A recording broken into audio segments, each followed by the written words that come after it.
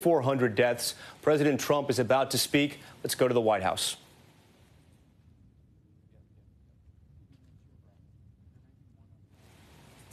We understand the president is going to speak at any moment as he approaches that podium. We will take him live. A lot of ongoing developments coming from the White House over the last 24 hours. Just yesterday, the president said on more than one occasion he was planning on instituting a quarantine possibly for New York, New Jersey, and Connecticut, later reversing that decision and going with some CDC guidelines, essentially calling for a bigger, more enhanced travel advisory for residents of those states.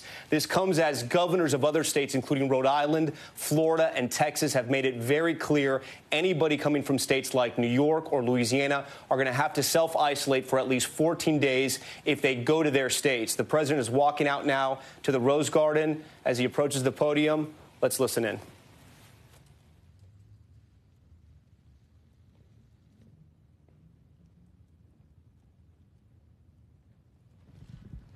Thank you very much. Thank you.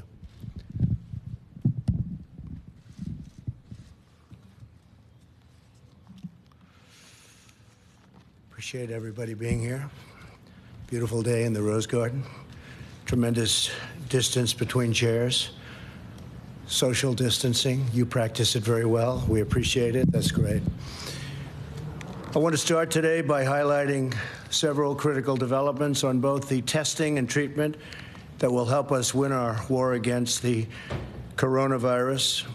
On Friday, the FDA authorized a new test developed by Abbott Labs that delivers lightning-fast results in as little as 5 minutes. That's a whole new ballgame. I want to thank Abbott Labs for the incredible work they've done. They've been working around the clock. Normally, this approval process from the FDA would take 10 months and even longer, but we did it in 4 weeks. Abbott has stated that they will begin delivering 50,000 tests each day starting this week. And as you know, even before this development, we've been doing more tests than any other country anywhere in the world. It's one of the reasons that we have more cases than other countries, because we've been testing. It's also one of the reasons that we're just about the lowest in terms of mortality rate, because we've been doing more testing, so we have bigger numbers to look at. I want to also thank General Semonite of the Army Corps of Engineers and General Pavlovicek, who's here with us, who's going to say a few words in a little while. What the Army Corps of Engineers did, along with FEMA in New York, was incredible. They built 2,900 beds worth of hospital, an incredible hospital in the Javits Center, which I know well. And I just want to say that was unreal. They did it in less than 4 days. People have never seen anything like that. And it's an incredible, complex, top-of-the-line hospital. They did it so quickly. Everyone's trying to figure out how they did it, including me. And I was a good builder. But they did it very quickly, Mike. So we're very happy. So I want to thank Army Corps of Engineers, FEMA, the incredible job they have done. Now they're moving to other locations throughout the country where they already have people building hospitals. We're doing them in Louisiana and New Jersey, many other places. But these are incredible men and women, and they worked around the clock, and the people of New York are very happy. Governor Cuomo expressed his thanks, which we appreciate. But these are, there's nobody could have done a job like that. Most people have never seen anything like it. The deployment of rapid testing will vastly accelerate our ability to monitor, track, contain, and ultimately defeat the virus. We will defeat the virus. It will also allow us to test doctors, nurses, and other healthcare workers immediately and enable us to act quickly and aggressively to shut down the spread of the virus, so important in critical facilities like hospitals and nursing homes. And we will ensure that we can give cities and states the best information to guide local decision makers in making. I want to point out that the hydroxychloroquine is being administered to 1,100 people in New York, along with the Z-Pak, which is azithromycin, and It's very early yet. It started 2 days ago. But we will see what happens. I want to thank Stephen Hahn, who's a great doctor, left one of the best jobs in our country running an incredible hospital in Texas. And he's the head of the FDA, and Stephen got approval for that so fast. Let's see how it works. It may not, but we may have some incredible results. We're going to know soon. So it's being tested on 1,100 people in New York. The FDA is also allowing the emergency use of a blood-related therapy called convalescent plasma as an experimental treatment for seriously ill patients. This treatment involves taking blood plasma from patients who have already recovered from the virus. So they're recovered, they're strong, something was good in them that worked.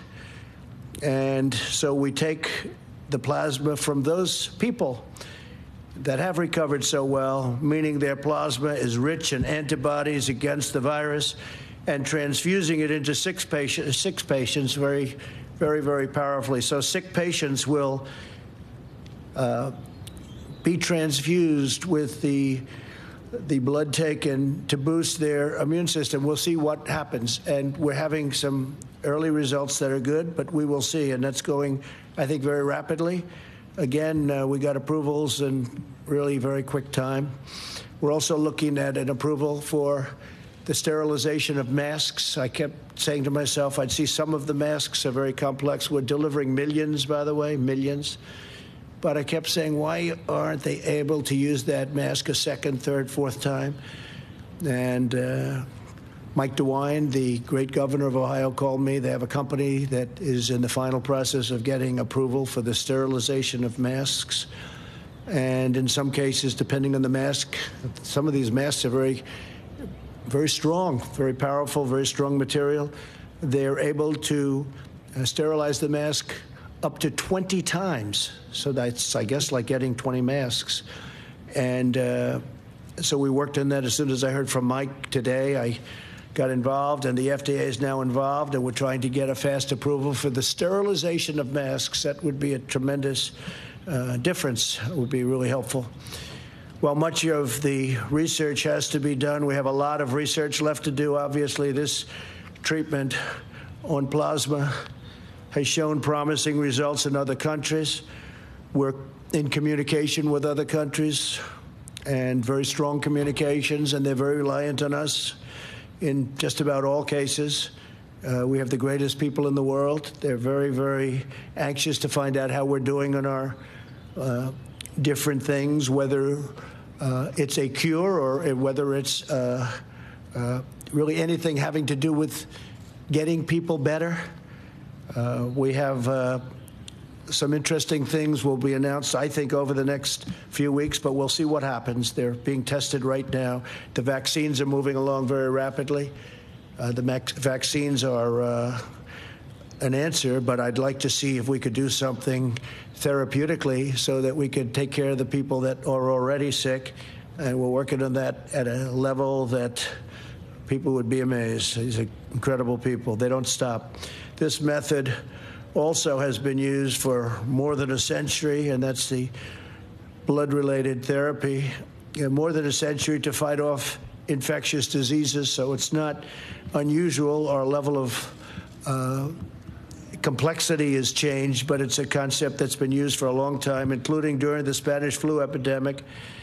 And that was really a pandemic of proportions like, frankly, nobody's seen until what we're facing now. That was in 1918. You know what the result of that was? Probably from 75 to 100 million people were killed. And also other viruses like the one in this outbreak. This is a very tough one. This is a tough one because it spread so quickly, like nothing we've seen. It spreads so easily, so quickly. We're unleashing every tool in our nation's vast arsenal, economic, if you look, medical and scientific, military, homeland security is working very, very hard with all of them in order to vanquish the virus As you know, every level of government, state, local, and federal, is working nonstop to obtain more personal protective equipment for frontline workers. We're delivering vast orders of this material. I'm going to ask a couple of the people here to join me that both make it and deliver it. Joining us today are the leaders of America's largest distributors of pharmaceuticals and medical equipment, including McKesson, Cardinal Health, Henry Schein, Owens & Minor, Medline, FedEx, and UPS. We just concluded a very productive meeting about ways to keep our supply chains and delivery systems moving at top speed. And maybe I'd like to just ask for a couple of minutes for Mike Kaufman to come up, and maybe Ed Paseka. Mike is with Cardinal, and Ed is Owen & Minor. But I appreciate, and if anybody else has anything, please come up. But if you could come up, Mike, for a second, and Ed for a second, just you could maybe say what you told me before when we had the meeting. Thank you. Thank you, Mr. President, and thanks for your leadership on this. Because of that leadership, we have really seen the government agencies working with industry like no time before. We've seen HHS, FEMA, the CDC work incredibly effectively with all of the distributors, and all of the distributors working together for the good of the people. And all of us have been so focused on making sure that we take care of our customers, because our customers are the ones that are taking care of the patients every day, and we need to do everything we can to make things good for them. And so it's been great to see how well all these government agencies have been coordinating together with us. Thank you. Thank you. Appreciate it.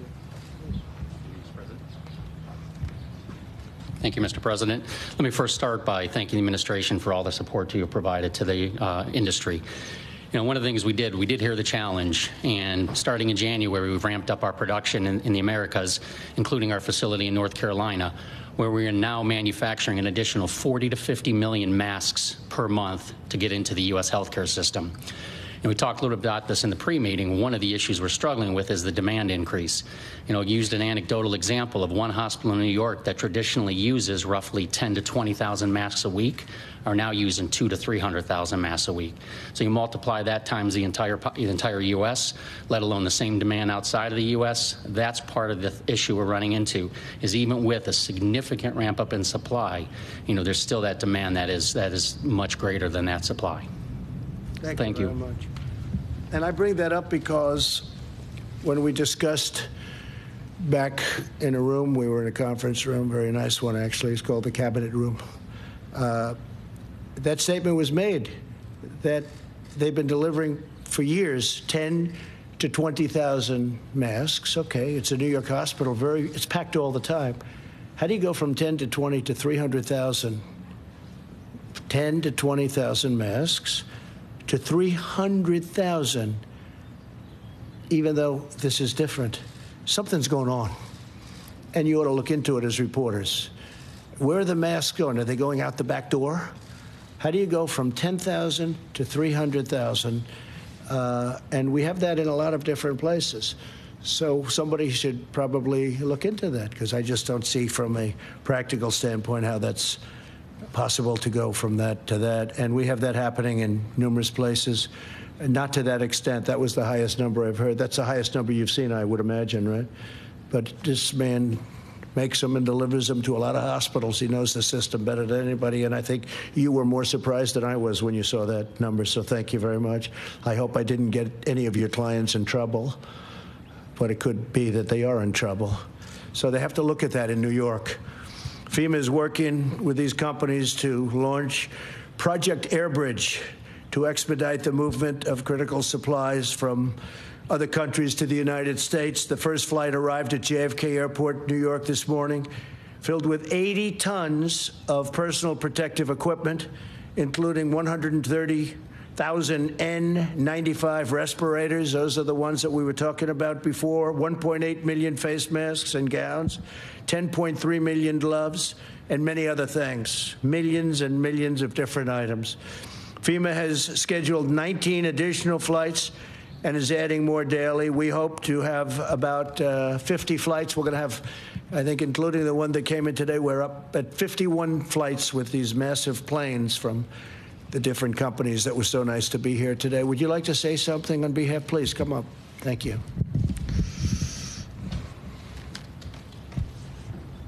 Thank you, Mr. President, for the incredible leadership. I will share with you that UPS is really proud to be part of this effort. Vice President Pence and I had the opportunity to speak before, and the way we're going to win this war is with great logistics, and UPS is going to be part of that effort. We have a big brown army, 495,000 UPSers across the country that are ready to deliver. We're bringing in the supplies from anywhere around the world as fast as we can so that they can serve the communities that need them most. We're proud to be partnering with the states as well, because we know that in partnership with those states, we can deliver what is needed everywhere. So thank you, Mr. President. Thank you very much. Great job you're doing. Please. Thank you very much.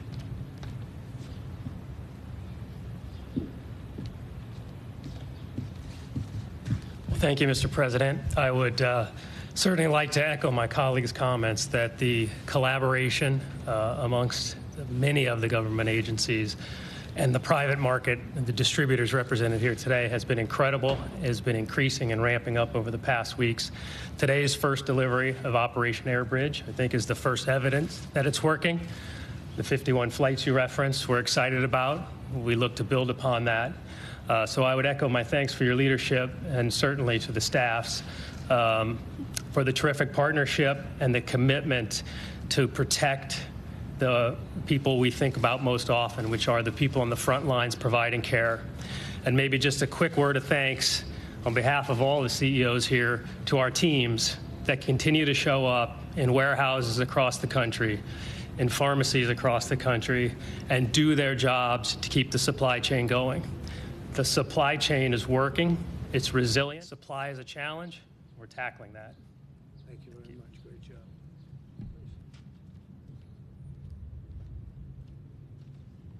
Thank you. Thank you, Mr. President, and thanks to FEMA and HHS.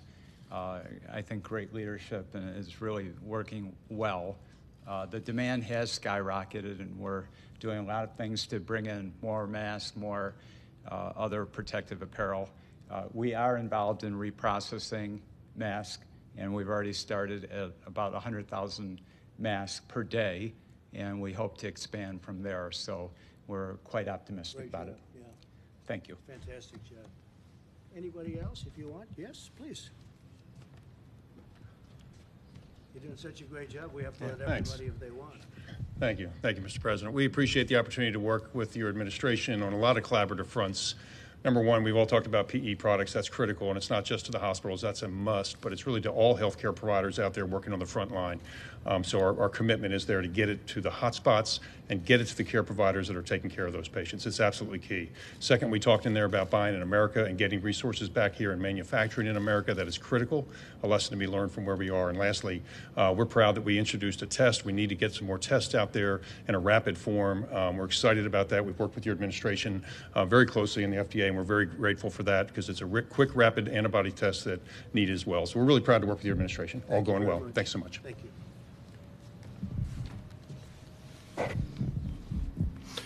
So thank you all very much, and for the great job you're doing. It's really incredible, frankly. Many of the states are stocked up. Some of them don't admit it, but they have. We have sent just so many things to them, and including ventilators. You know, there's a question as to hoarding of ventilators. Some hospitals and independent hospitals, and some hospital chains, as we call them, they are holding ventilators. They don't want to let them up. We need them for certain areas where there's big problems. We can't hold them if they think there might be a problem weeks down the road. So we've delivered a lot, and this group has been really fantastic. We want to thank you. And UPS and FedEx, in particular, you've gone absolutely out of your way, so we appreciate everything you've done and delivered. The federal government continues to mobilize every resource to make sure our frontline doctors and nurses have the equipment needed to save American lives. Yesterday, I visited Naval Station Norfolk as the USNS Comfort departed for New York 3 weeks ahead of schedule, fully loaded with 12 operating rooms, 1,000 hospital beds, and hundreds of the best doctors, nurses, and medical professionals anywhere in the United States Navy, anywhere, frankly, in the United States. It was an incredible thing to see. Most of you saw that on television as it was leaving. It left literally 3 weeks early. It was under maintenance, and they got the maintenance done very quickly. They worked round the clock, as many of the people have, and it was a great sight.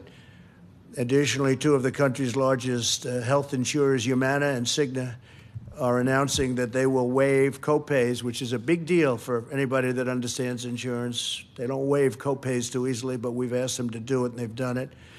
Coinsurance and deductibles for the coronavirus treatments to help ease the financial burden on American families during this pandemic. So they're waiving copays, coinsurance, and deductibles.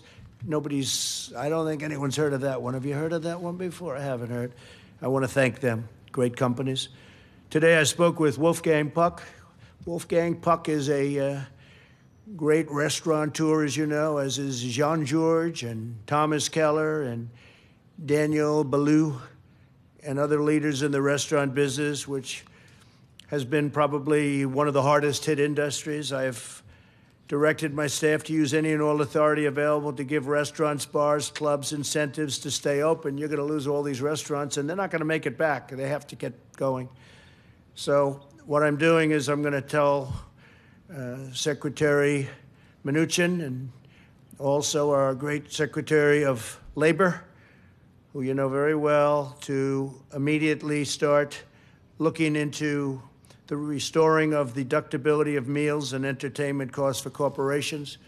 That set the restaurant business back a lot when it was done originally and then done not so long ago. And we're going to go to deductibility so that companies can send people to restaurants. I think it'll have a tremendous impact and maybe keep them open. I mean, don't forget, some are closing right now, despite the fact that they could be open in the not too distant future. We expect that.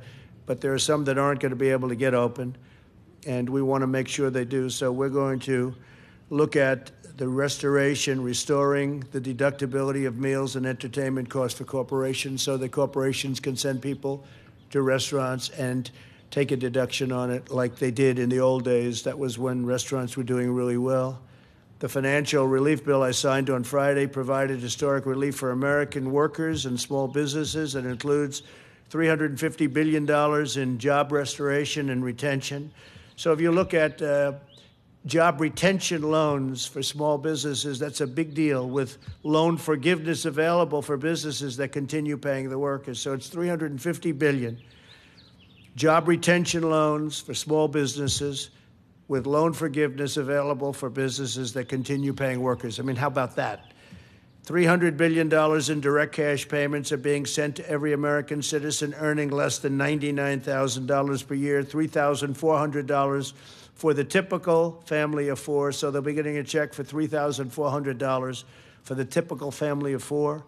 Approximately $250 billion in expanded unemployment benefits. Under this plan, the average worker who has lost his or her job will receive 100% of their salary for up to 4 full months.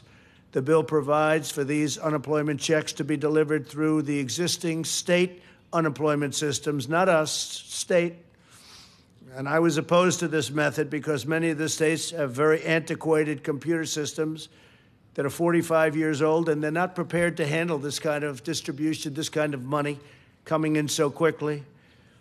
They're not set up for that, and I didn't want to do it, but our opponents wanted it.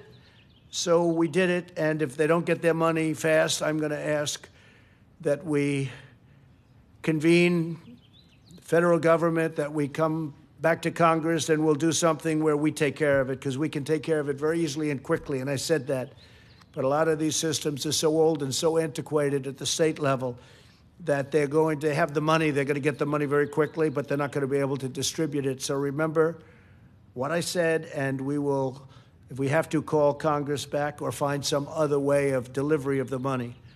Throughout this great national struggle, the American people have embodied the unrivaled patriotism and willpower that has led America to conquer every challenge, every single one in our nation's history. More than 90% of Americans say they are staying home as much as possible, putting their lives, their careers, their educations, and their dreams on hold out of devotion to their fellow citizens and to their country.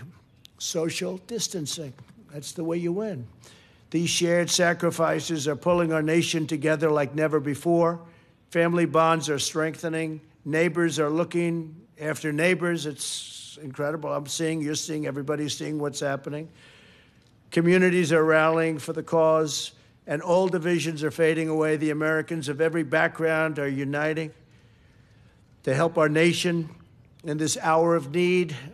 It's up to 151 countries. So when we say our nation and the world, when you think of it, 151 countries. Somebody said to me today that wasn't in this particular world, they didn't know that we had that many countries. 151 countries, that's something. And some are struggling at a level that nobody would have believed possible. If you look at Italy, if you look at France is having big problems. Spain is having incredible problems. Something we did very well is when we stopped the inflow from China at a very early level. That was a good thing to do, great thing to do. We would have had thousands and thousands of more deaths. And we also stopped the inflow from Europe at a very early level. But those things were very important, especially the initial one, because we had never done anything like it where we closed our borders to a country like that. The modeling put together by Dr. Birx and Dr. Fauci and our other top healthcare we have, and these people are amazing, the healthcare experts who in this country are the best in the world. They demonstrate that the mitigation measures we are putting in place may significantly reduce the number of new infections and ultimately the number of fatalities. I want the American people to know that your selfless, inspiring, and valiant efforts are saving countless lives. You are making the difference. The modeling estimates that the peak in death rate is likely to hit in 2 weeks. So, I'll say it again. The peak, the highest point of death rates, remember this, is likely to hit in 2 weeks. Nothing would be worse than declaring victory before the victory is won. That would be the greatest loss of all. Therefore, the next 2 weeks and during this period, it's very important that everyone strongly follow the guidelines, have to follow the guidelines that our great Vice President holds up a lot. He's holding that up a lot. He believes in it so strongly. The better you do, the faster this whole nightmare will end. Therefore, we will be extending our guidelines to April 30th to slow the spread. On Tuesday, we will be finalizing these plans and providing a summary of our findings, supporting data, and strategy to the American people. So we'll be having lots of meetings in between, but we'll be having a very important statement made on Tuesday, probably Tuesday evening, on all of the findings, all of the data, and the reasons we're doing things the way we're doing them. We can expect that by June 1st, we will be well on our way to recovery. We think by June 1st, a lot of great things will be happening. I want every citizen in our country to take heart and confidence in the fact that we have the best medical minds in the world tackling this disease. We have the best science, the best researchers, and the best talent anywhere working night and day to protect your family and loved ones and to overcome this pandemic. With the grace of God, we are rising to the occasion. We are proving that no darkness can overshadow the eternal light of American courage. We will win, and when we do, we will rebound with astonishing force and speed. We will be stronger than ever, and we will have learned so much where something like this can never hurt us to the extent it has, and the world. Again, in our present crisis, the strength of our people is our single most important asset, and together we will defeat this invisible curse, this invisible enemy, and rise to incredible new heights. So I just want to thank you all for being here, and we'll take some questions if you'd like. Yeah, please, Kelly. Mr. President, Dr. Fauci said that he thought there could be in excess of 1 million cases in the United States and deaths could exceed 100,000. Do you accept that assessment, and has that formed your thinking about extending these guidelines? And you also talked about New York. Were you suggesting there has been inappropriate use of masks or improper conduct with supplies? No, I want the people in New York to check Governor Cuomo, Mayor de Blasio, that when a hospital that's getting 10,000 masks goes to 300,000 masks during the same period, and that's a rapid period, I would like them to check that, because I hear stories like that all the time. You know, we're delivering millions and millions of different products, and all we do is hear that, can you get some more? But when you hear that, and I heard that from one of the great companies of the world at doing this, it's a client. And they're going from, you heard it, 10,000, 20,000 tops to 300,000. And that's a hospital that's always full. So I think people should check that, because there's something going on. It's not, I don't think it's hoarding. I think it's maybe worse than hoarding, but check it out. Check it out. I don't know. I think that's for other people to figure out. But you don't go from numbers like that. Now, other equipment likewise, because we're delivering a lot of ventilators. And we're building, by the way, we're building and buying, and we have a lot of ventilators that we're going to be sending out very soon. We also have right now in the stockpile almost 10,000 ventilators that we have to hold in case of emergency. We don't want them going out, and then Louisiana has a tremendous problem, which we now know they do. You know, all of a sudden it came very quickly. Louisiana was doing so fantastically well, then all of a sudden it was a big rash of cases. So we have to be prepared to move the ventilators. They're very important pieces of equipment. They're very expensive, and they're very complex. It's like building a car. You know, these are expensive, complicated, very complicated pieces of equipment. So we now have 10,000 in, and we inherited a system which was broken. Just like, I'll never forget the day when a general came and said, "Sir, my first week in office, we have no ammunition." That was in the military. We've now rebuilt our military, stronger than it's ever been, and we have so much ammunition. You wouldn't believe it, how much ammunition we have. But the same thing here. We had a stockpile that was deficient. We had testing that was no good. We had a testing situation that just wasn't right. It was okay for very small cases, but it was obsolete and it was broken, and it was only good for a very small situation. But what I'd like to do is I'd like to ask Dr. Fauci to come forward and discuss the number, because I think the number is going to be a very different number than the numbers that you talked about. Please, Doctor, you might talk about that.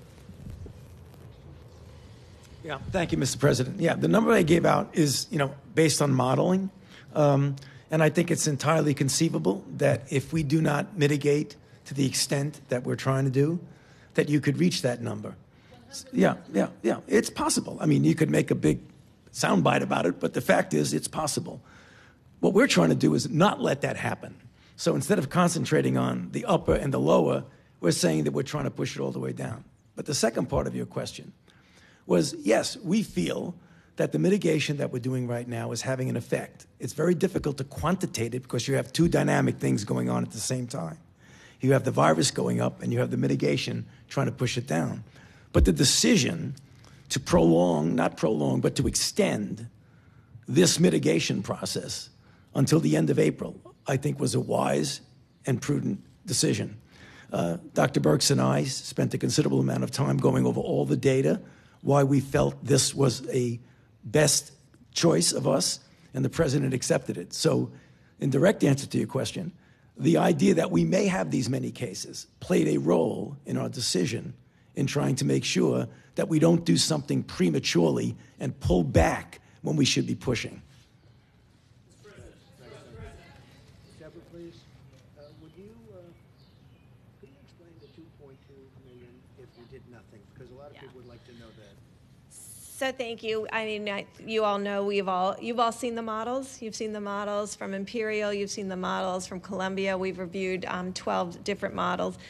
And then we went back to the drawing board over the last week or two and worked from the ground up, utilizing actual reporting of cases. It's the way we built the HIV model, the TB model, the malaria model. And when we finished, the other group that was working in parallel, which we didn't know about, HIME, and Chris Murray, ended up at the same numbers.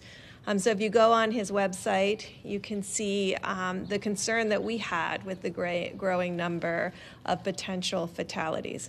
All of the flu models predicted anywhere between 1.6 and 2.2 million fatalities if we didn't mitigate. I think you all knew those numbers. Some of them predicted half of the United States would get infected and have that level of mortality. So we worked very hard together to really look at all of the impacts of the different mitigations that have been utilized around the world and use that evidence base to really bring that data and that evidence to the president to consider for extending, which is not a simple situation when you ask people to stay home for another 30 days. And so they have to know that we've really built this on scientific evidence and the potential to save really hundreds of thousands of American lives. And we know that's a huge sacrifice for everyone. We know it's a sacrifice for every mother and child and father who's also self-isolating. There are people that have to go out to work, and we know the compromises that they're making. But it's all to protect not only Americans, but the healthcare providers that are on the front lines, and you've seen them, and you've seen how difficult this has been. And so we're really working. There will be a comprehensive piece presented on Tuesday that really talks about not only diagnosing individuals, but also increasing our surveillance now that we have more test kits so that we can really stop and contain new infections. At the same time, we're really dedicating test kits still to the critical diagnosis so people can get the treatment that they want. And so that we can ensure as when people come to the hospital that they know that the nurses and the doctors and the equipment that they need will be there to serve them. Because together as Americans, we're going to bring down the number of infections so we don't have 2.2 million deaths or 1.6 million deaths, but really work very hard to keep this in the lowest numbers we possibly can. I just want to reiterate, because a lot of people have been asking, well, what would have happened if we did nothing? Did nothing. We just wrote it out. And I've been asking that question to Tony and Deborah, and they've been talking to me about it for a long time. Other people have been asking that question. And I think we got our most accurate study today, or certainly most comprehensive. Think of the number, 2.2, potentially 2.2 million people if we did nothing. If we didn't do the distancing, if we didn't do all of the things that we're doing. And when you hear those numbers, you start to realize that with the kind of work we went through last week with the $2.2 trillion, it no longer sounds like a lot, right? So you're talking about, when I heard the number today, first time I've heard that number, because I've been asking the same question that some people have been asking, I felt even better about what we did last week with the $2.2 trillion, because you're talking about a potential of up to 2.2 billion, and some people said it could even be higher than that. So you're talking about 2.2 million deaths, 2.2 million people from this. And so if we could hold that down, as we're saying, to 100,000, it's a horrible number. Maybe even less, but to 100,000. So we have between 100 and 200,000. We all together have done a very good job. But 2.2 up to 2.2 million deaths, and maybe even beyond that, I'm feeling very good about what we did last week. Yes, please, go ahead, please. President, given that you're announcing that you're extending these guidelines, was floating Easter a mistake, do you think? And no. Does this, you can tell us why? And it was just an aspiration. We actually will be hitting, potentially, this was with our meeting before, on Easter, we probably, but that could be a peak. That could be a peak period. That could be the peak, sadly to say, that could be the peak number of deaths before it starts coming down. No, that was aspirational. We had an aspiration of Easter. But when you hear these kind of numbers and you hear the potential travesty, we don't want to do anything where, we don't want to have a spike up. We don't want to do it soon, and then all of a sudden you go down, you're coming down, and then you start going up again, because we discussed that could happen. And we don't want that to happen. We've gone through too much. So that was an aspirational number. I didn't say Easter. I said it would be a great thing if we could do it by Easter. And we know much more now than we knew 2-3 weeks ago. Easter should be the peak number, and it should start coming down, and hopefully very substantially from that point. Okay, thank you. Please. Jen Pellegrino with OAN. Yes. Thank you, sir. Mr. President, your approval ratings have been the highest they've ever been, as well as the ratings on your handling of the virus. Yet there are some networks that are saying they're debating whether or not to carry these briefings live. Do you think there's a link between the two? Well, I don't know. I know that, well, that's a nice question. Thank you very much. Yeah, I don't want high approval ratings for this. I wish we could have our old life back. We had the greatest economy that we've ever had, and we didn't have death. We didn't have this. We didn't have this horrible scourge, this plague, you call it whatever you want, the virus. But we're working very hard. That's all I know. You know, I see things, I see numbers. They don't matter to me. What matters to me is that we have a victory over this thing as soon as possible. When you hear that 2.2 million people could have died if we didn't go through all of this, and now the number will be, you know, a much lower number. Hopefully it's going to be the numbers that we're talking about. So I appreciate it very much. But, you know, what I want is I want our life back again. I want our country back. I want the world back. I want the world to get rid of this. This, again, 151 countries. And we're going to do it. We're going to have a great victory. We're going to have a great victory. Go ahead, please. Sorry, buddy. Yeah, thanks. You mentioned it. I just want to make sure I was right. So Humana and Cigna are going to waive for all costs for anybody that's got the coronavirus. They're going to take care of everything? Well, that's what they said. I told you what they're going to take. Right. Copays in particular, that's a big deal. Insurance companies don't do that, and I appreciate it.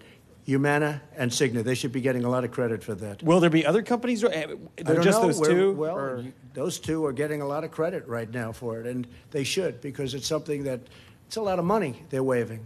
And so we thank them. Will there be other companies? I wouldn't be surprised. Are you calling on them to do it, sir? There's great spirit. I'll tell you what, yeah, I'd love to have them do it. Let them waive those copays.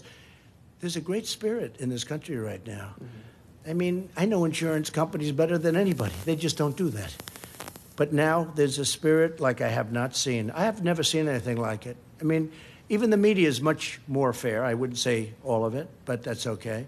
They should be fair because they should want this to end. This is about death. So I want to thank Cigna and Humana. Thank you. Will the federal government be reimbursing those insurance companies, or is this something they really are just doing out of their pocketbooks? They haven't asked for reimbursement, so I assume they're not. They said they're going to waive them. Waiving them doesn't mean we're going to waive them and get reimbursed, no. Okay. And second question for you, sir. First of the month is 3 days away. I know these cash payments are coming. Treasury Secretary Mnuchin said today about 3 weeks they should get there. For people that are worried about paying rent, I know mortgages through HUD is taken care of, but I'm just curious about rent.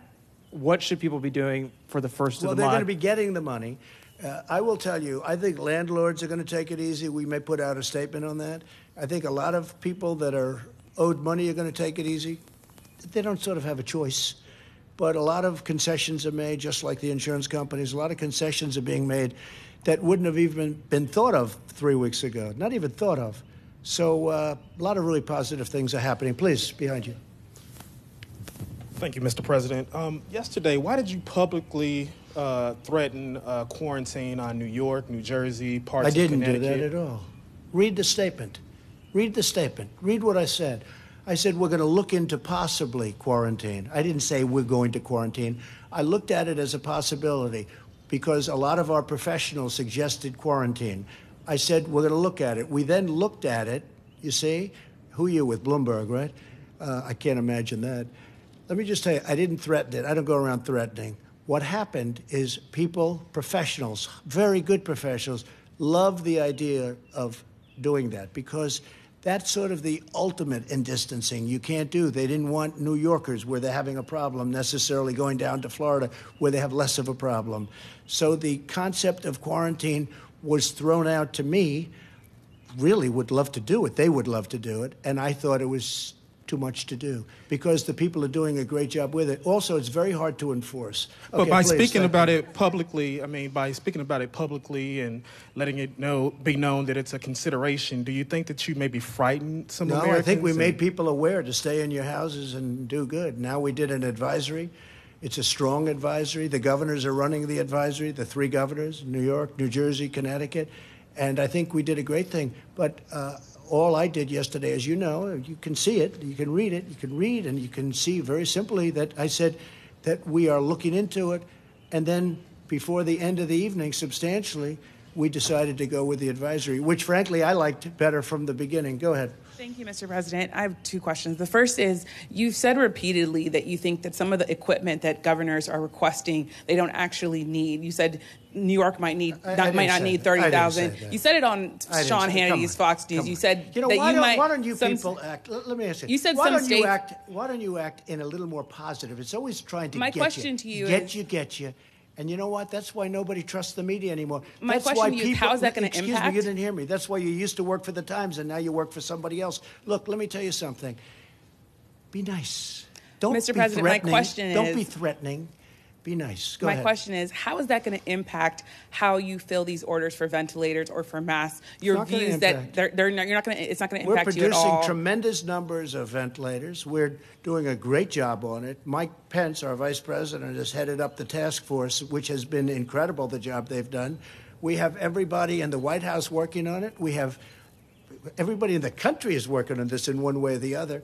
The fact is, we've done a great job of delivering. You've seen the biggest people in the business. I mean, there's nobody even close to this group of people. We had a meeting at 3 o'clock. It lasted for a long time. It was a great meeting with the generals and with everybody else, and they have done a fantastic job. I'm just saying this. If they're holding, let me give you one example. We sent thousands of generators to New York.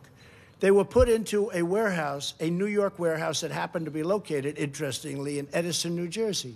They were given to New York, and we then went to other places, also giving thousands of ventilators. The people in New York never distributed the generators. We said, why didn't you distribute them? Now, you have to understand, they have New York people working in those warehouses. They knew they had them. So we said, why didn't you distribute them? I hope they've distributed them now, but maybe they didn't need them so badly. But just so you know, we're all, you, me, everybody, we're all on the same team. You know, when journalists get up, and you're a journalist, a fine journalist, when journalists get up Sean Hannity and ask questions that are so threatening. I was quoting you directly from your interview with Sean Hannity. Take a look at my interview. What I want to do is, if there is something wrong, we have to get to the bottom of it. When I hear face masks go from 10,000 to 300,000, and they constantly need more, and the biggest man in the business is like shocked. He knows all about the virus, by the way. He's not surprised by that. He knows all about it. He shouldn't be surprised. He should say, well, that's standard, because this is really a very tough disease. This is really a very tough virus to handle. Okay, Mr. President, my second question. That's enough. Thank you very much. Please. That's enough. That's enough. That's not fair to your other reporters. It's not fair. You had a long time, a long question. If we have time, I'll get back to you for your second question. Is that okay? All right. Thank you. I appreciate it. Thank you, Mr. President. Just to follow up on previous questions, you said that the peak will hit in 2 weeks. Well, we don't know that, but we think the peak will hit. You think it will hit in 2 weeks? That is our 2 doctors here. Can you just share with us your understanding of how bad it will be so the American people will be prepared for it? Well, I can. I think I'll ask doctor and doctor. Maybe you could both come up and give your opinion on that, because that's really... And I have another question on Italy, please. Thank you. I mean, we have great concerns when you look at the model. As I told you, look at the Chris Murray model, where he shows a rapid escalation, and you can see it happening with the people we're losing every day throughout America. And you can see it going up, just like cases, and we're starting to lose people at the same rate. And we have deep concerns about that. And I think we're meeting and we've had calls with the clinicians, and that has been extraordinarily helpful. I think you're watching the alerts. I mean, we have a different population than Italy or Spain. And so because of that, our doctors and our nurses are getting information back really quickly so that they can talk to each other about how to really combat this. We're seeing things here that weren't reported in other countries. And so I really want to appreciate, I know doctors and nurses are going full out, but they're also taking the time in their 2 hours of sleep to write us about what could be happening when you see the cardiovascular disease and others. So in the model, and there's a large confidence interval. And so it's anywhere in the model between 80,000 and 160,000, maybe even potentially 200,000 people succumbing to this. That's with mitigation. In that model, they make full assumption that we continue doing exactly what we're doing, but even better, in every metro area with a level of intensity, because we're hoping that the models are not completely right, that we can do better than what the predictions are. But we're tracking it very closely, and I think there's people around the United States really helping us. Scientists across the country have really given freely of their time to really help us not only model this, but really assure that the American public knows how important it is that they stay doing this. You know, you could see from the recent data, and I'll have Dr. Fauci talk about young people that are being impacted here. We didn't see that the same way in Europe, but our population is about 8 or 9 years younger. And so we have to be attentive to all aspects of this, to children, to young people, to adults. We know still the people with pre-existing conditions and the elderly are at particularly high risk, but we don't want to lose any American. And so that's why I think the president came to the conclusion that at a minimum we have to continue what we've been doing, but even better, to every metro area out there, we have to do better. We have to ensure that we're protecting each other. Tony, you want to?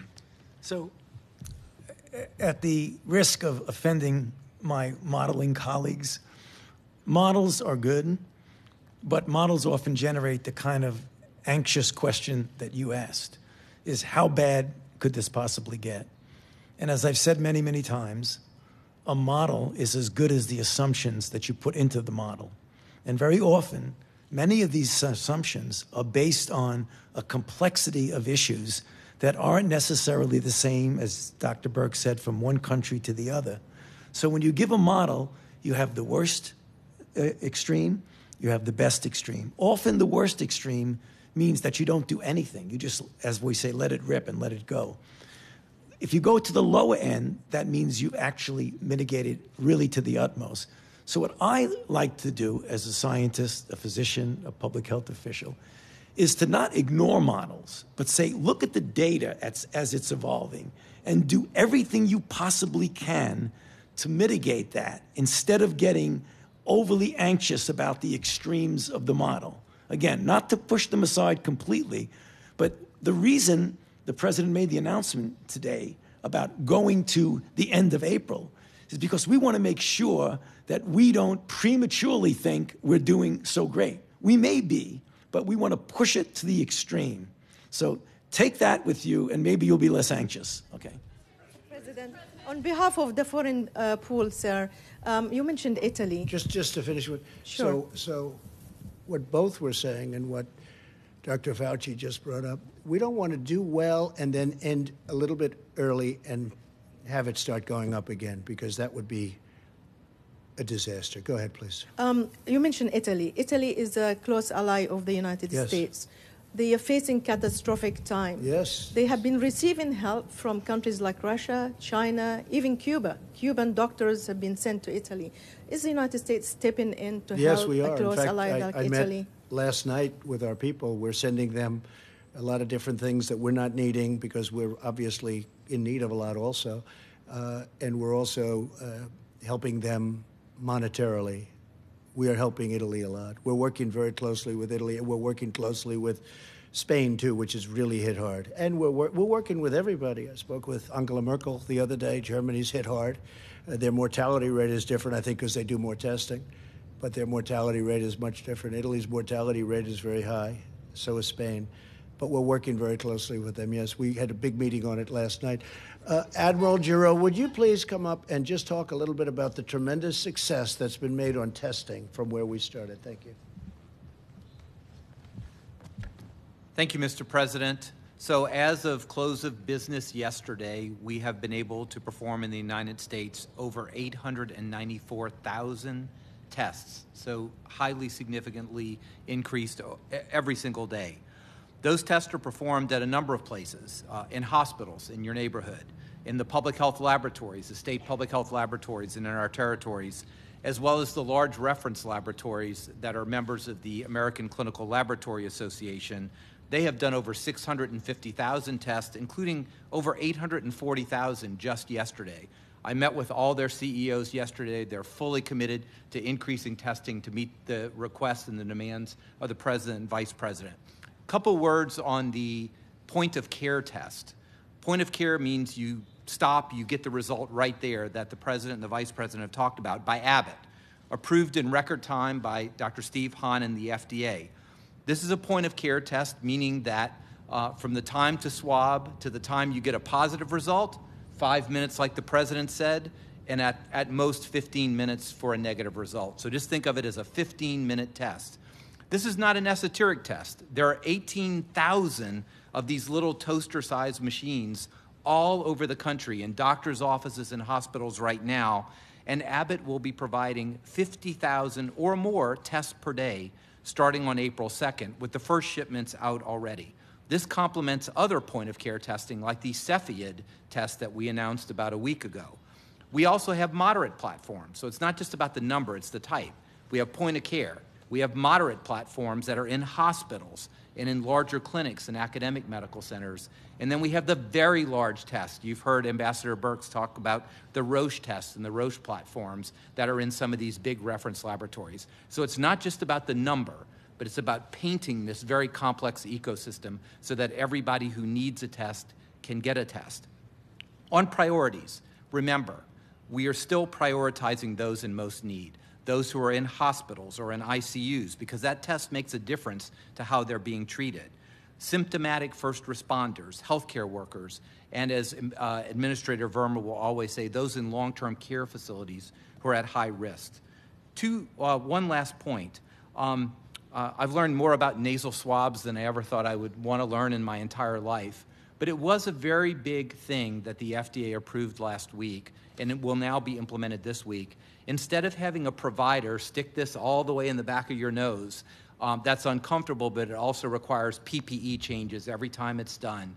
The FDA approved, with lots of data supporting it, self-swab of your nose. So literally put a swab, certain kind of swab, foam swab in your nose, put it in a plastic bag, give it in and drop it. This not only increases the speed, but it eliminates all those changes of PPE. So we will be implementing that this week, which will increase speed, but also save our precious resources as we build them up in the stockpile and out to hospitals. Thank you, sir. Thank you, Admiral, very much. Yeah, please, go ahead. Mr. President, you mentioned that the peak could come in 2 weeks.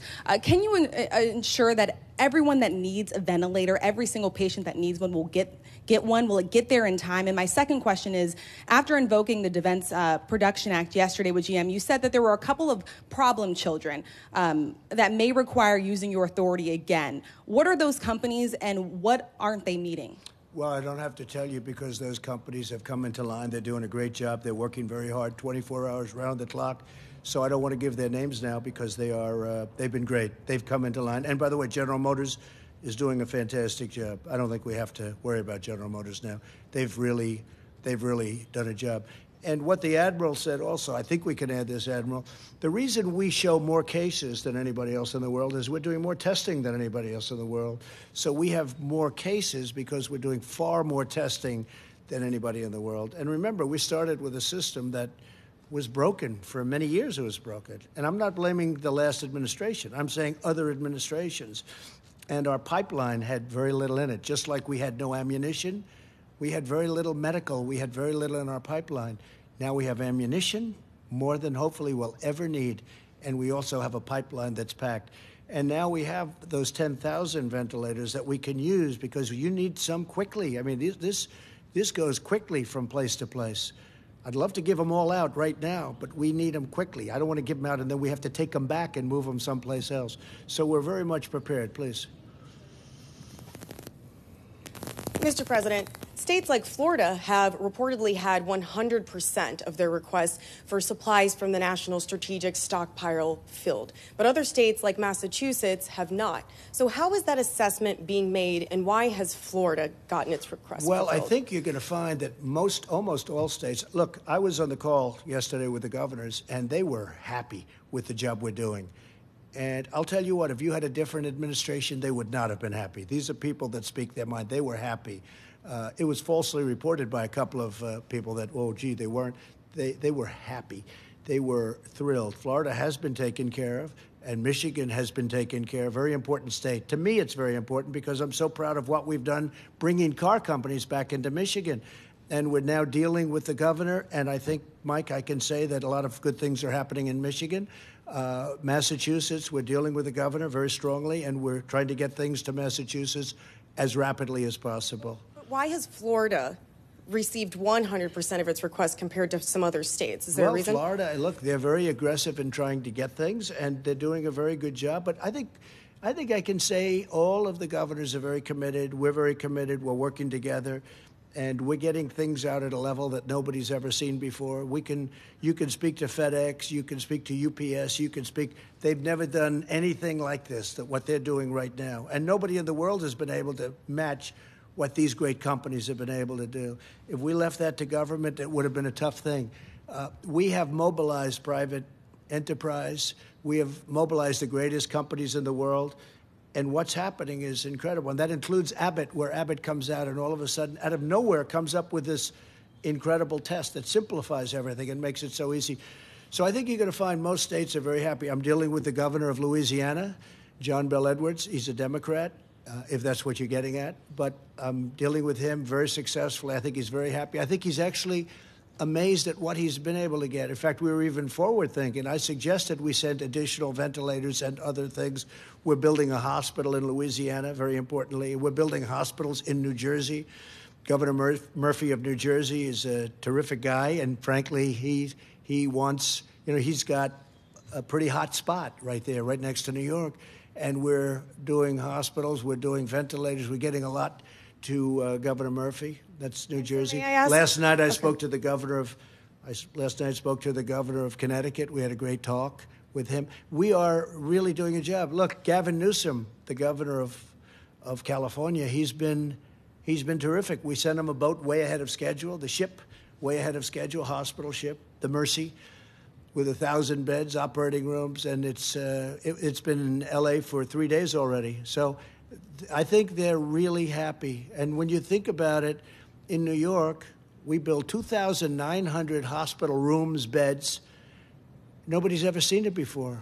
The governor's never seen anything like that before. This was done by federal government, not by state government. This was done by the federal government. They're opening it tomorrow. I wanted to be there so badly, but Secret Service and all of the people involved won't let me. They won't let me. I would love to be there, but they won't let me for obvious reasons. But I would have loved to have been at the opening tomorrow of the hospital in New York, Javits Center. But we're very proud of the job we've done. We've mobilized and getting better and better every day. And the task force headed by your vice president, the job they've done, and they don't even sleep. Okay, any other questions? Sir, may I just follow up on your letter to the governors that you sent, since we were on the topic of governors? You sent a letter to governors at the end of the week saying that you guys were going to be developing criteria to be able to classify counties based on whether they were hotspots or whatnot. And I wanted to know if you have enough tests currently to be able to accurately rank those counties. Yeah, we're ranking counties and we're ranking states. And a lot of people put out false information because they don't know what they're talking about. And we took over a dead, barren system. We took over a system that was obsolete. It was good for a tiny little sample of people. And even that didn't work because when CDC first looked at their test, the biggest problem they had is the test didn't work. That wasn't from us. That's been there a long time. Now we have the best tests in the world. And nobody has. Now they're all calling, can we get the quick test? We call it the quick test, where, by the way, probably more accurate, and it takes a few minutes. I mean, it's pretty amazing what we've done. No, we're getting along great with the governors. Yeah, go ahead, please. Mr. President, sir. No, go ahead, please. Okay. Thank you so much, Mr. President. I wanted to ask you more specifically about the strategy that you plan to unveil on Tuesday. What factors are you taking into consideration? What can the American people expect? And is it possible that these April 30th guidelines could be extended? Well, we hope not, but we think it's going to, we have aspirational thoughts. We would have loved to have been a little bit sooner, but we have to do it right. We could have done it. We could have done it on Easter, but there was a good chance that if it's coming down or if it's still going up, maybe it's going to be coming down by that, but we just felt it was too soon. We can't take a chance. Again, because of what we've done and because of the fact that we've stopped the flow from China so early, because the question is from a lot of my friends, why don't we just wing it? Why didn't we just wing it? And I kept asking, and we did models now. Finally, we got these models in. And you hear about the 2.2 million people would have died. I don't mean we would have had 2.2 million cases. These are 2.2 million people would have died. 2.2 million people. Look, we're going to have a meeting or speech or press conference or something on Tuesday. I thought what I was going to announce the end of April on Tuesday, but I said, let's do it now because somewhere along the line it's going to leak. We might as well just do it now and get rid of all the leaks. This way it didn't, nice and clean. But we have to really do a great job for another couple of weeks. And I think we're going to be in great shape. And we're going to be in a position, even with what we're trying to do with restaurants, with deductibility, we have to get these restaurants back in. We have to get our businesses open. We have to get the planes flying. We have to get everything going. We have to get even the cruise ships. I mean, we have to get those cruise ships moving along. We had the greatest economy in the history of the world 3 weeks ago. And now we've said, please don't work anymore. We're actually paying people not to work. Nobody's ever heard that. That's not for us. People want to work. But at the same time, and I'm so glad that Dr. Fauci and Dr. Birx gave us a number. And the number on the outside, and maybe it's not even on the outside, we don't know, is 2.2 million people would have died if we didn't do what we're doing. And now we're looking at numbers that are going to be much, much, much lower than that. And it makes everything we're doing feel much better to me. Please, go ahead. Thank you, sir. I do have a question for you, but I'd like to let my colleague Gimish finish her second question, if that's all right. Go ahead. Thanks, Jeremy. I was going to call on you next. You know that. Thank you, Mr. President. You've also said that at one point that you thought more people might die from the economic tragedies and the economic problems in America due to the coronavirus outbreak. What health officials are telling you that? And Dr. Fauci, could you speak to that, the idea that there might be mental health and suicide related to this? Would that outpace at some point the virus's impact on the society? Well, I could ask Dr. Fauci to come up, but it's common sense. You're going to have massive depression, meaning mental depression. You're going to have depression in the economy also, but you're going to have mental depression for people. You're going to have large numbers of suicides. Take a look at what happens in a really horrible recession or worse. So you're going to have tremendous suicides, but you know what you're going to have more than anything else? Drug addiction. You will see drugs being used like nobody's ever used them before, and people are going to be dying all over the place from drug addiction because you would have people that had a wonderful job at a restaurant or even owned a restaurant. I spoke to great people today that have done a great job, and one day they're at the top of their business. They're celebrity chefs. They've got the most successful restaurants, and in one day they have nothing. They've gotten wiped out one day from our enemy, this invisible, horrible scourge. So when you ask me that, it's so easy to figure that. I mean, massive drug use, massive depression, mental depression, massive numbers of suicide. Anxiety causes, disease, they say. A lot of people, you're going to have tremendous. And hopefully we're not going to have that because hopefully by what we're doing, we get the best of both worlds. We don't have 2.2 million deaths. We have a number that's much less, much, much less. And at the same time, we get our country running again. Please. Thank you. Thank you, Mr. President. You were next. He was very nice in doing it, though, nevertheless. Go ahead. Thank you, sir. Which is unusual for CNN. Two quick questions.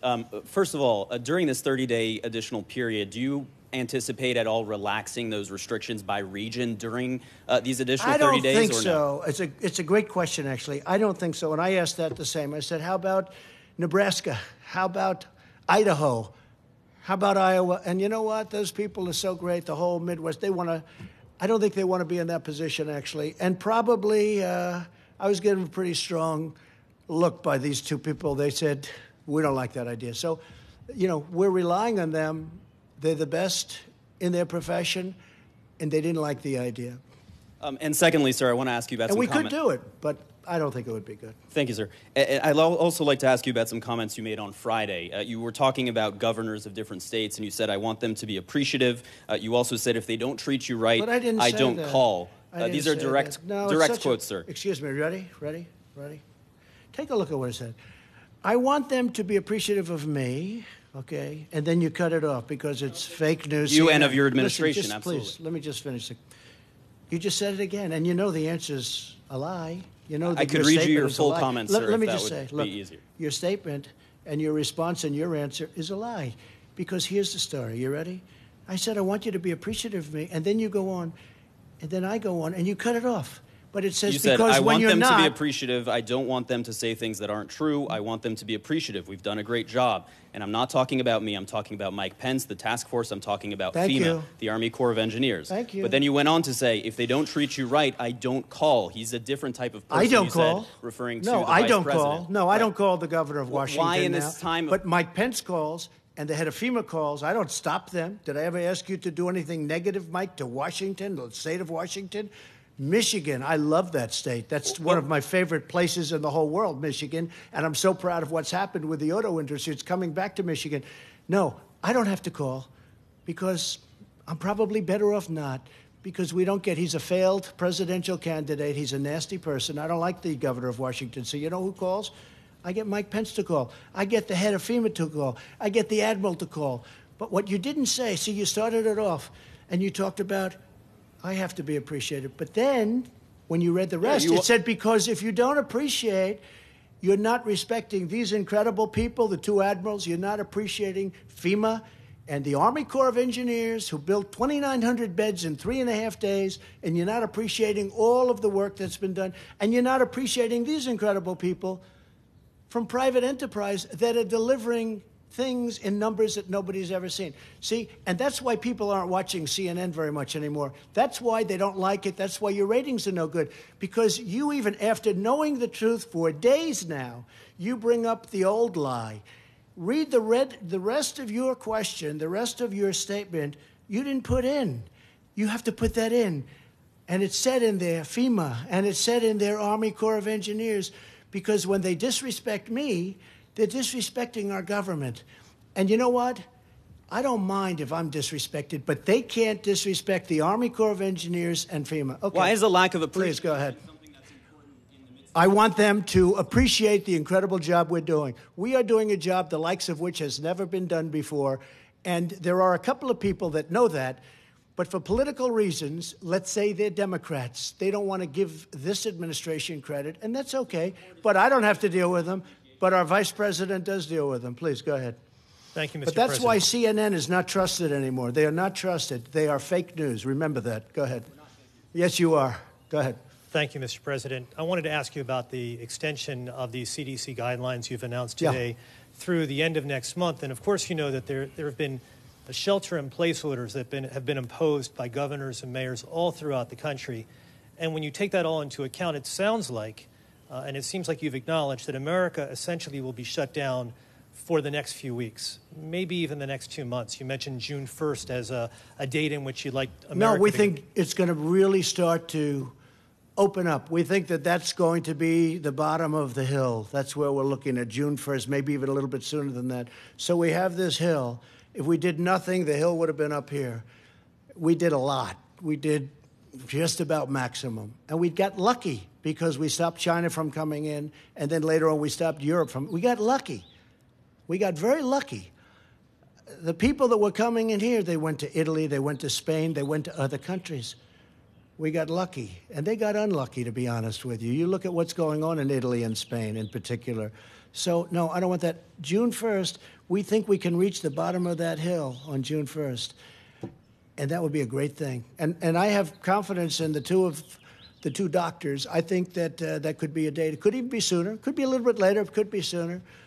But I think people would be very happy if we did a job and saved potentially millions of lives. I think people would be very happy with that date. My question, sir, actually has yes, please, Mr. go ahead, Mr. please. President, my question actually has to do with the $2.2 trillion relief bill that you signed into law.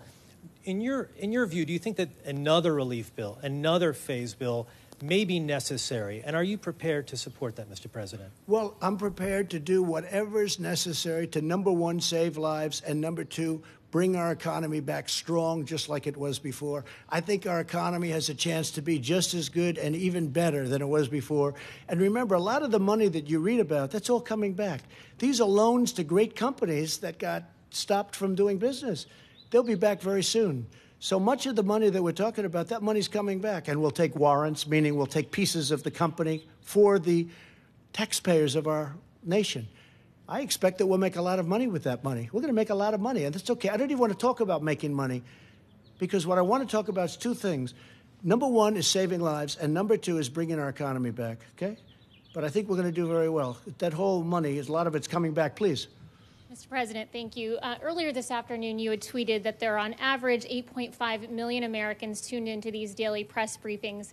Yet there are some networks out there that are, concerned about taking these briefings. No, I know exactly what you're saying. No, I've read that. What do you say to well, these I've read detractors? that CNN doesn't want to cover them. I've read that, except they can't help them because the ratings are so high. If the ratings were low, they wouldn't be here. This man wouldn't be here. In 100 years, you could bet your life that he would never be here with CNN and all their cameras if they're bad, because we help their ratings. We lift up their ratings because their ratings are very low. But for the most part, I haven't heard that. I will say the Washington Post has a drive on not to go to the President of the United States news conference because, frankly, so many people are watching. We're getting the word out. We're getting the accurate word out. And a lot of people are happy about it, and a lot of people aren't. But they should be happy. When I have the general, when I have Seema, and when I have Tony, and when I have our incredible, these are all like people that have become big stars, okay? But they've done a great job. But Deborah has done a fantastic, all of these people, they don't want to be stars. You know what they want? They want to win. They want to win the battle against the virus. They've been fighting this stuff their whole life. Between Ebola and swine flu and, I don't know, I'm not sure I'd love your life, but that's what you like, right? That's what they do. They fight disease. And you know what? There's nobody that does it better. But I think the American public, ultimately, they should be the decider. It's like, if they don't want to watch, they shouldn't watch. And we shouldn't have bigger ratings than The Bachelor, or, as the New York Times said, we have Monday Night Football type ratings. Now, I didn't say that. I have no idea what they are, in a sense, but I know that the Times, they say it's all the news that's fit to print. I say it's all the news that's not fit to print, because I think they are not honest people. But that's okay. But they can't help it. But even they said that the ratings are like Monday Night Football ratings, and that these are like Bachelor finale. That's their end. When the big deal happened, I have no idea what happened because I'm too busy working on this. Somebody will tell me what happened. So, no, I think it's terrible. When they don't want the President of the United States to have a voice, you're not talking about democracy any longer. Please. Thank you very much.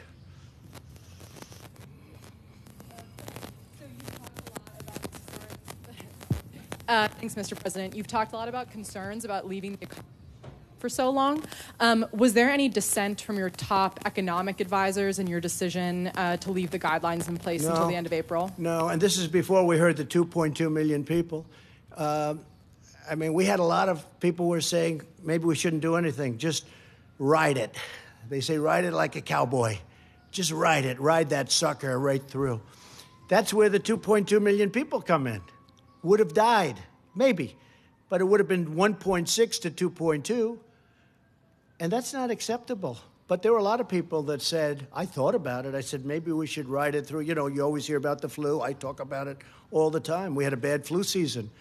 We're in the midst of a bad flu season. You know, we had a bad season last year, as an example, a bad flu season. And you'll have 35, 36, 37,000 people die, sometimes more, sometimes less. But this is different, and part of this is the unknown. And part of it also is the viciousness of it. I had a friend who went to a hospital the other day. He's a little older and he's heavy, but he's a tough person. And he went to the hospital, and a day later he's in a coma. I call, how's he doing? Sir, he's in a coma. He's unconscious. He's not doing well. The speed and the viciousness, especially if it gets the right person, it's horrible. It's really horrible. Please, go ahead. Mr. President, this may be good for some of the advisors as well. We've heard some rumors that Louisiana is really going to get hit hard next because there's a possibility with Mardi Gras. Have you guys seen any data to back that up of what happened a few weeks ago and whether or not that's contributing to the spike in Louisiana? I don't think it's a rumor. I think it's a fact. And Louisiana's been hit hard. And Louisiana is an example. It started off with like nobody for so long. When I spoke to the governor. But Deborah or Tony, either of you, if you'd like to talk.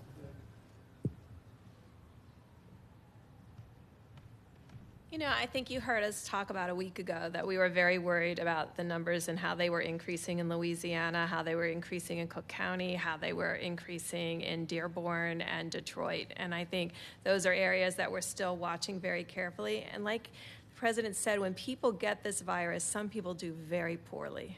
And when certain metro areas get exposed to the virus, we see this really very rapid expansion of the virus.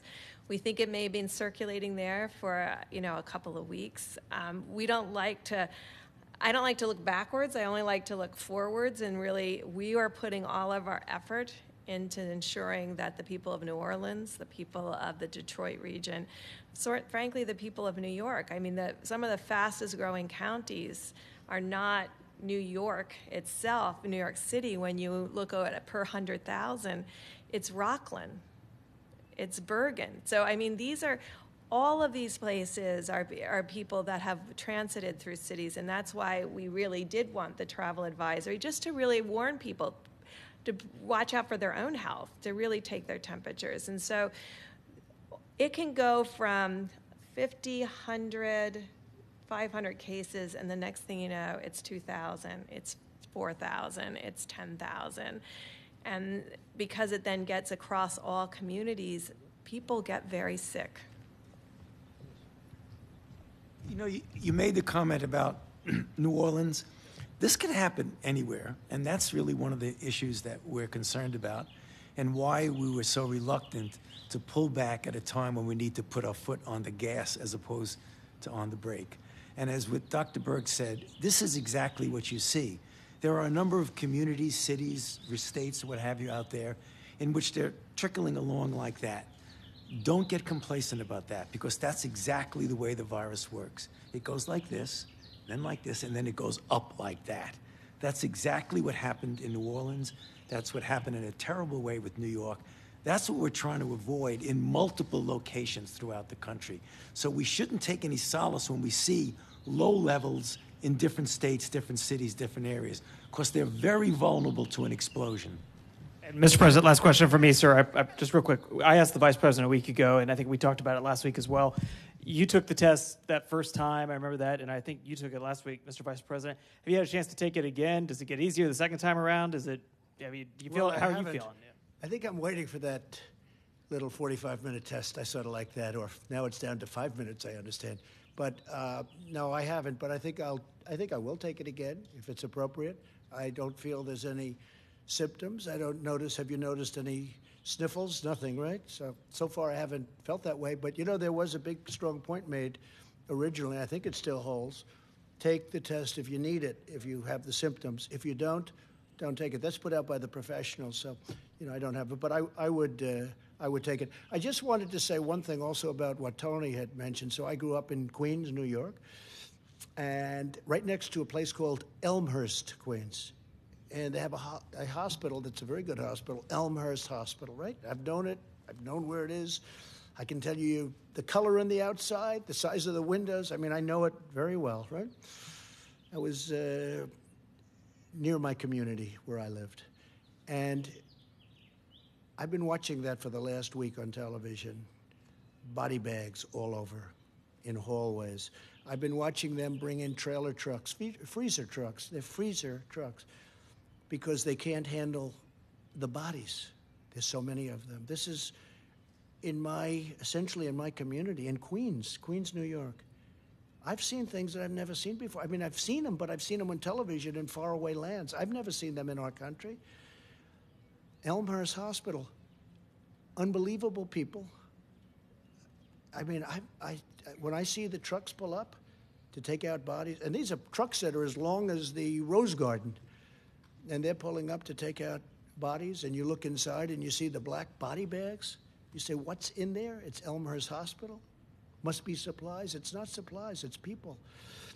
I've never seen anything like it. So these people are doing a fantastic job. And somebody else who's doing a fantastic job is sitting here, who is the head of the task force. And I just maybe want to finish off because I'd like to ask Mike, what do you think about what we've done, and where do you think we're going? And how do you feel also, and you've studied this so closely, how do you feel about the curve and the June 1st date? And that's aspirational, but I think that's really modified aspirational, because I think we're going to hit it. And maybe we'll even beat it. Okay, Mike, please. Thank you, Mr. President. And let me just join you in thanking the American people for the efforts that the people of this nation have made over the past 15 days, and that we know they will continue to make over the next 30. You heard the President speak today about the modeling, and on Tuesday he will share with the nation the full range of counsel of the team that he assembled now months ago at the White House Coronavirus Task Force. We'll lay out to the country what could have been, but what we're continuing to work to make a reality. But in the meantime, I think every American should have a grateful heart. First and foremost, all the incredible healthcare workers that are on the front lines at places like Elmhurst and elsewhere every single day. As Dr. Burke said, getting just a few hours of sleep and going right back into work. I mean, they are the hands and feet of American compassion. And I want to say, on behalf of your president and on behalf of a grateful nation, that we're with you. We're going to continue to work tirelessly with these outstanding leaders at FEMA to make sure that you have the protective equipment to be able to do your job safely and go home to your family. We're going to continue to work with these incredible distributors. Literally, the aircraft that landed at JFK this morning is the first of 51 aircraft that are going to be coming in from around the world, and it's all headed to support our healthcare workers and people that are on the front lines. But also, Mr. President, I want to say thank you to American businesses whose generosity is shining forth every day. The two insurance companies that you mentioned have waived co-pays and are providing full coronavirus coverage to Americans for the full treatment that people that are enduring this virus are experiencing. But American businesses like those so well represented here are stepping up every day with what the President likes to call a spirit, the likes of which we haven't seen for quite a while in this country. And it's truly inspiring. I also want to join your words about this team that you've assembled, not only the healthcare team, the extraordinary team at FEMA and HHS, but all of our partners at the state and local level and the work that they're doing. Mr. President, when you tapped me to do this 5 weeks ago, you said, I want a full partnership with our states. I want to make sure the federal government is there working with our governors and all the local health officials, and to all of you who are managing your states, to all of you that are implementing those healthcare policies on the local level, you have our admiration and our commitment to continue to be with you. And I think what the President laid out today, while it is, I'm sure, for many Americans that were hoping we would be with this sooner, there may be a modest sense of frustration and disappointment. But what I hear, speaking to these healthcare experts, is that there is light at the end of the tunnel. And that as the American people continue to put into practice the President's coronavirus guidelines for America, as each one of us continues to do our part, social distancing, avoiding groups of more than 10, using a drive-through at local restaurants, avoiding unnecessary travel, as every American continues to listen to your state and local leaders, to heed that domestic travel advisory that the CDC issued on Saturday night. We're going to hasten the day that we get to the other side of this, as the president said, and that we truly do believe that while there are challenges in the weeks ahead, there is hope that as every American continues to put these guidelines into practice, as every single one of us continues to do our part, that we'll get through this. I mean, when the American people know how tall the hill is, Mr. President, we've never failed to get over it, and then some. And I think with your leadership, with this extraordinary team that you've assembled, with the great leadership that we have at state and local levels, the partnership with American businesses, and the can-do spirit of the American people, we'll get through this, and we'll get through this together. Thank you. Thank you, Mike. Thank you very much, Mike. So I just want to end by saying that we're all in this together, all of us. I have never seen anything like it. The unity, the esprit de corps, the spirit, I've never seen anything like it. It's a beautiful thing to watch. Unfortunately, the enemy is death. It's death. A lot of people are dying. So it's very unpleasant. It's a very unpleasant thing to go through. But the level of competence, the level of caring, the level of love, I just think it's brilliant. And it's possibly happening in other countries. Possibly, I don't know. I can't speak to other countries, but I can speak to the United States of America. And I've said it before, and I'll say it again. I am very proud to be your president. Thank you very much. Thank you, everybody. Thank you.